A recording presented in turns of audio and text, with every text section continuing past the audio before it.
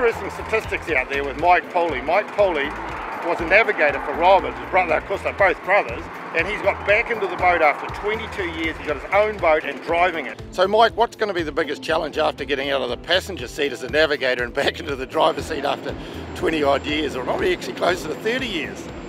I think just getting the hang of driving one of these new boats. I've never driven Rob's boat, so no, it's going to be a challenge today because the river's down and we're not going to push it. We're just going to get up and back today and hopefully get back on the trail in one piece. So do you find the Waimak is one of the challenging rivers, isn't it, as far as technical river? Oh yeah, the Waimak, it's around the pylons and even up at the top it's challenging, and the flow really determines what you can do and how bad it really gets. We had a good run up.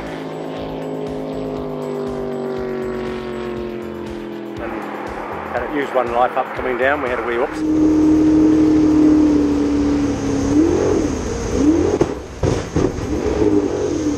No, we got here, it was enjoyable.